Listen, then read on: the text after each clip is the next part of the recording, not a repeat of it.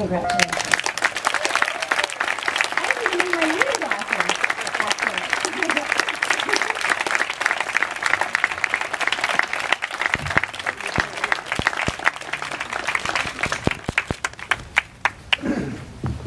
That was incredibly touching. Wow. I want to thank Marissa, first of all, because I'm going to tell a story about her in a little bit, but just right off the bat, thank you for those words, and I love you. And I want to thank Mercedes-Benz, even though I just drove 3 hours here in a Chevy. Where were you guys 3 hours ago? So, thank you to John for those nice words. That was very moving as well. I want to thank Variety for this award. I'm so honored to be receiving this award. I don't know if I've ever won. I don't think I've ever won any award before. And getting an award like this really made me think about why I'm so lucky to get to do what I do as an actor. And most of all, made me think, like, why me? Why do I get to be lucky enough to do this? And I think I realized it's a result of who I've been lucky enough to been able to collaborate with.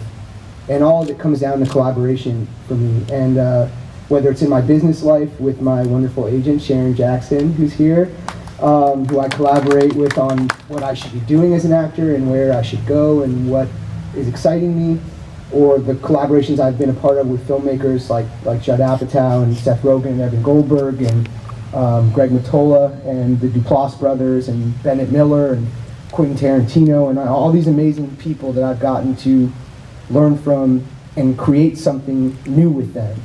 But most of all, it's the actors that I've been able to collaborate with.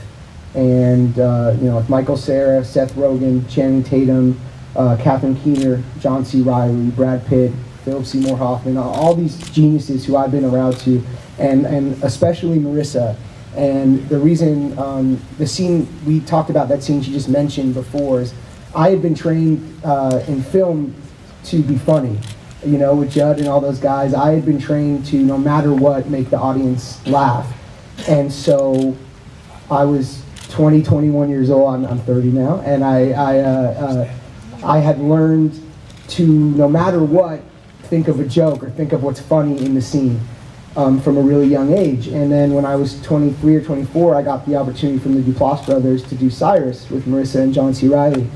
And I thought a lot about what happens if I didn't try and be funny and I just tried to live in this person and feel all the feelings. And I realized a lot of people who make jokes are making jokes in order not to deal with the feelings that they're actually having. And with Marissa on that bed, I sat there and watching her be the amazing actress she was, it made me understand that it was okay just to let out those feelings as the character without having to try and be funny. And so that was a really powerful lesson for me that I think about all the time. So thank you for that. And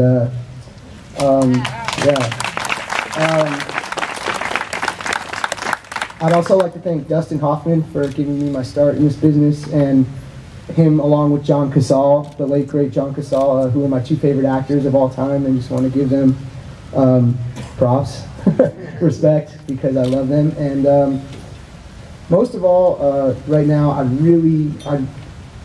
really want to thank Leonardo DiCaprio and Martin Scorsese, which sounds crazy that I'm referring to them in a way that I actually know them as opposed to as abstract heroic figures. These men taught me more than I can even describe to you, and watching their collaboration really showed me what a collaboration is and why I have to appreciate the collaborations that I've been lucky enough to be a part of. And the depth of their talent and passion for what they do is beyond anything I've ever seen. So I love those guys. They're probably, I don't know, on Mars right now or wherever they hang out. But, this is a beautiful day, so thanks for letting me be here, and thank you.